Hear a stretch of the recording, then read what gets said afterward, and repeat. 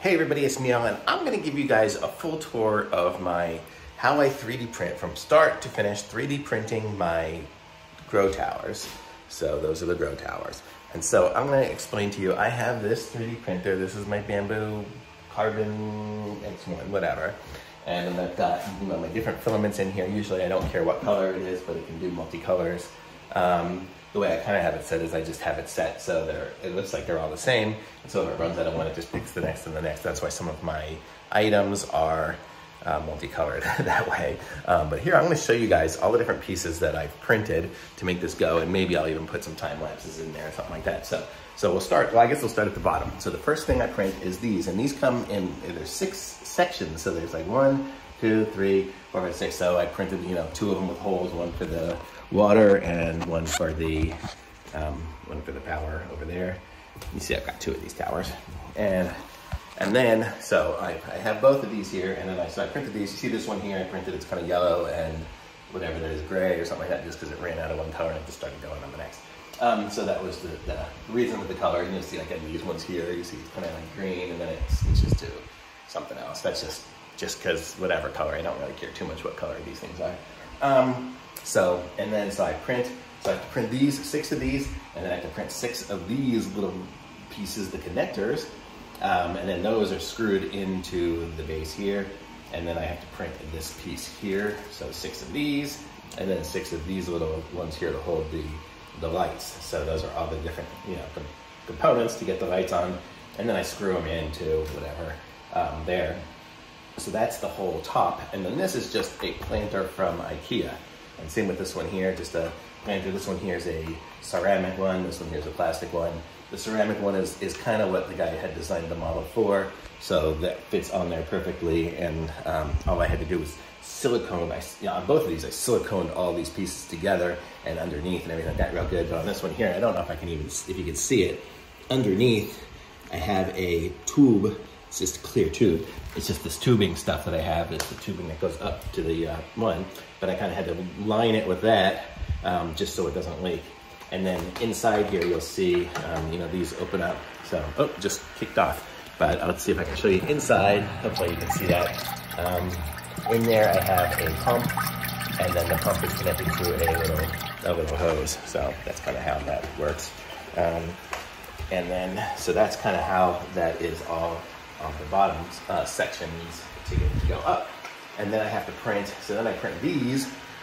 So there's this one here, and then this one here. I think one of these, I think it's this one here, has a mesh on it. Let me see if I can see if you can see it in there, maybe. I don't know if you can, how good you can focus, but in there, one of those has a little mesh screen on it, so that keeps the roots, as these things grow roots, from getting all the way down into the pump and everything like that. So it kind of just keeps it clean. And then, so this is a section, this is a section, this is a section, so you'll see, these are also, I have 7 of these sections, and then each of these hold 4 of these little screw-in caps. And these little screw-in caps, right now there's no roots coming out of it because this is a little baby plant, but if I looked at one of the other ones above, it'll have a lot of roots coming out. And usually you want to wait till the roots are out before you put it in the tower, because it's just going to have a hard time growing. So that's why my tomatoes are doing very poorly at the moment. So then I have those in sections, and then these are little tags. So I printed these little tags, and then just put a sticker on it with the tomato. So those are just kind of on there to section it off. You'll see on the original tower, man, can I put this on here?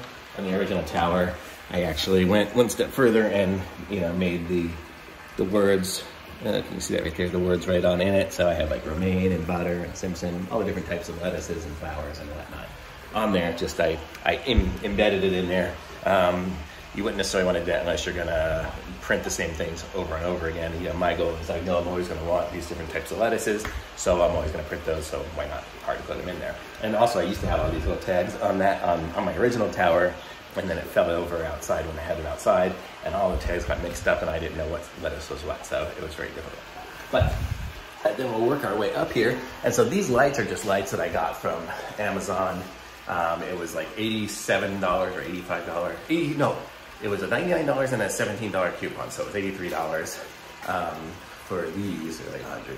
But $83 for these, the set of the lights, and And feeling this one here, I think I have some sticky stuff on there that I probably need to take off. But, okay, so then I have the lights, and then I print this section here, and this section here has these on it. So there's 2 of these. So this one here is the top one, and then the little one with the, pull it off, the little clip that holds the light, just kind of the light clips in. And I don't have to worry about it melting or anything like that because these lights are super cool because they're LED lights. So you don't have to worry about too much of that. And then on top there is a cap. I'll open up the cap here for you if I can do it.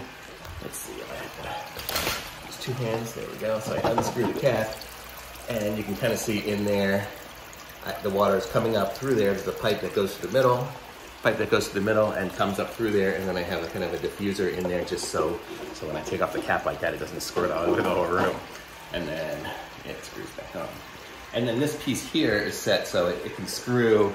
It doesn't have to go super tight, so it can line up the lights. Because depending on how many different segments you have, like I have my segments lined up, I have them lined up so they alternate, you know, here and here and here and here. You can line them all up straight if you wanted to. You could line them up with just a little offset. So you get all those different options there. And then the way these lights are kind of set up is they just have the lights plug into the one on the bottom, and then they chain to the bottom to the other next bottom, and then top to top, and then bottom to bottom, kind of just chaining all the way around, so I don't have to plug it in once, so it makes it easy to do. So it's really only plugged in once. It does come with enough wires, so you could plug them all in individually if you wanted, like these 3 on one side to be lit up, you know, longer during the day than the other 3, or even alternate. You have these 3, and then those will switch off or something. I don't know why you'd want to, but if you did, you have that option.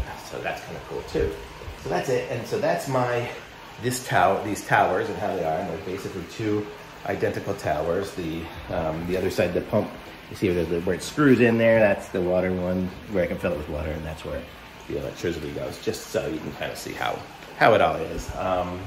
So that's it, and both of these are basically the same. So I'm gonna show you now on the growing side what I have for all my different pieces and parts and how I do it, and my maintenance. So I have my little growing, I bought these cubes here, so I bought a set of 6. I think now they come in a set of like 8 or 10, or no, I got a set of 5. I got a set of 5, and I think now they come in like a set of 10 for the same price, so it's definitely way better. And it comes with this little section up here, so you can turn it and you get the aerate it or not. And then when it's plugged in, like down here, you can see they light up.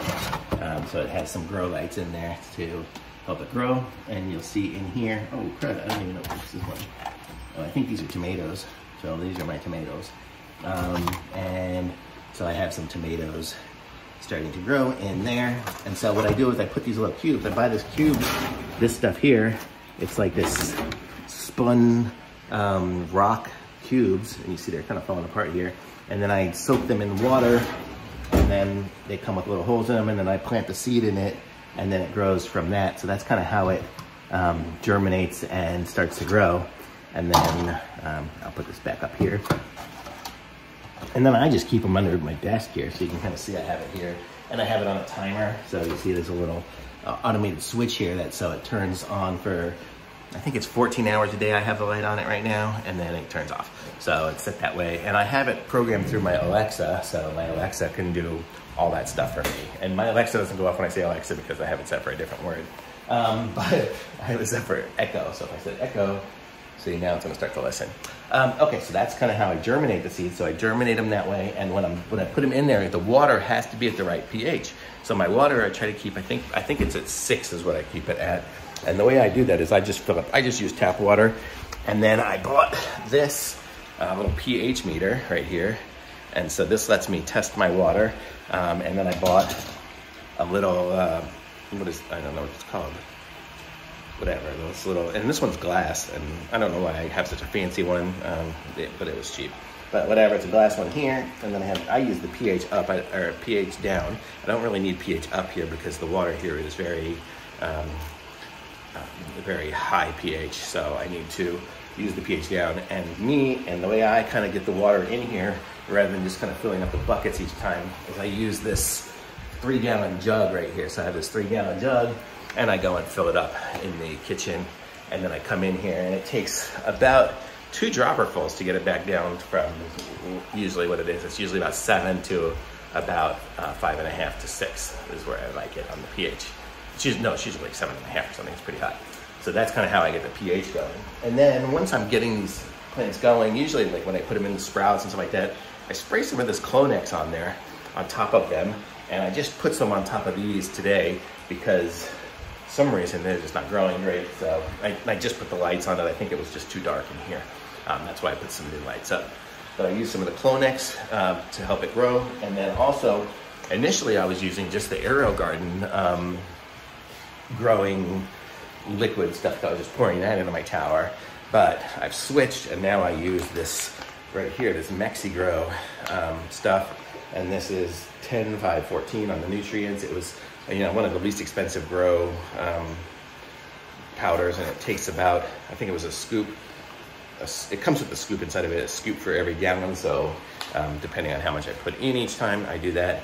Also, I haven't yet, but I should be. I need to start emptying these out every couple of weeks or so, just draining the water and refilling it again, just to get good, clean, nutrient-rich, brand new water in there. So I'll probably be doing that tomorrow or the next day. So I'm going to show you some more of the things that I used in there.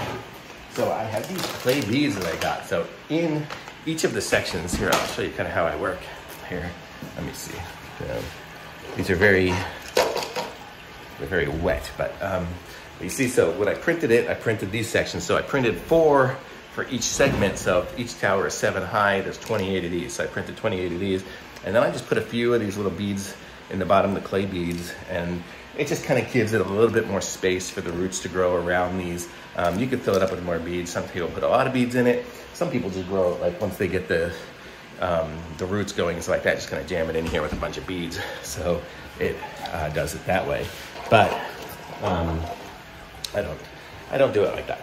But then, so then I'm using the clay beads. So I have those. There's no dirt in any of this. I did for myself a funnel to put the water into the towers, but instead what I just use is I just siphon it from that big bottle. I just stick it on a chair and siphon it in. So I don't really use that anymore. I do have some pH up. Haven't even needed to open this yet, but if I overdosed on the pH down, I guess I could use this a little bit. So there's that. I have all my piping. So when I bought this, the tubes for the pump, I bought a whole ton of it, so I still have a whole lot left. I can build another tower or two with it. So that's probably what I will be doing. And then I bought a whole bunch of this mesh screen too. It came with a huge roll of it, and that's the screen that's at the bottom of that tower to keep the roots from getting into the pump. So those are, let's see, those are most of the things that I have here. Let's see what else. And then we have my seeds. And so the different seeds that I have, I'll show you. You know, I've started with these. This was just an Amazon buy here. And it's just a bunch of different lettuce seeds. I have, if I can get this out, one-handed is not the easiest. But okay, so I have, you know, this black seeded Simpson. So that's the one that I have printed Simpson on it. And there's spinach. I want to print some, I need to grow some more spinach. I'll leave this one out so I remember to grow spinach. And then I have Swiss chard, arugula, and kale, which I think are all kind of gross and disgusting, so I haven't been printing those. I have butter crunch, which is freaking delicious, but for some reason I'm having a hard time growing it. And then romaine, which just grows like weeds here. It's just, man, I'm growing it like crazy. So those are the ones that I have there. And then in my other tower, well, at the top, the flower one I have is I have the bumblebee buffet of that. I'm growing some tomatoes, my red bell peppers, my carrots, and then I have some more, my carrots spilled all over the drawer, and then my spinach here. And I haven't really used it. It comes with some of these scoops and things like that. I guess this will help me ream out the whole of those wool cubes, but I don't need those. So that's kind of that. What else do I have in here? I do have a, what's this one here? A TDS, like it's this little solid, you know, tester, so I can test, you know, how much nutrients and things are in there. I haven't figured out how to use this yet. I probably will work on that in the next couple of weeks or so. I had a bunch of extra parts, but as I was printing things, as I was printing things, you know, different pieces and parts, I ended up with extras.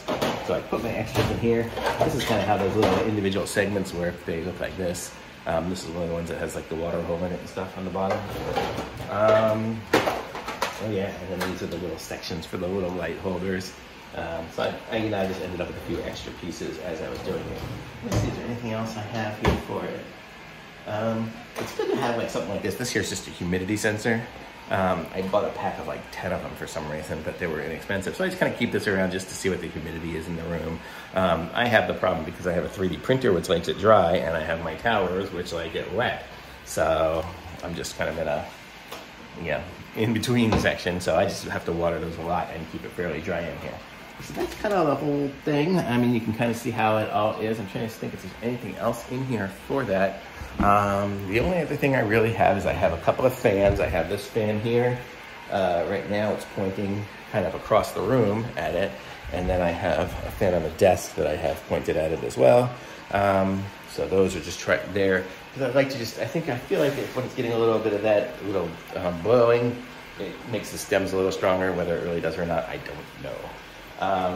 And so that's kind of everything I have. I have a camera that I can point at it. Right now it's just pointing the ground because I was just putting this tower together. But that's kind of everything. So that's the whole setup here, and that's it. And the status so far is romaine's growing great. This is another little romaine that I did. It's starting to grow. The flowers are growing really nice out here. Those haven't been growing very long. The Simpson is finally starting to grow. It's such a thin lettuce. And some of these butter ones are actually starting to grow too. And then more romaine. And then what was this? This is, that's more Simpson down there. I guess I was just trying to see if it would do better in the light. It was just really struggling. So that's kind of update of everything. But if you like it, there's 15 minutes of me chatting about my 3D printed thing. So cool. Okay, bye.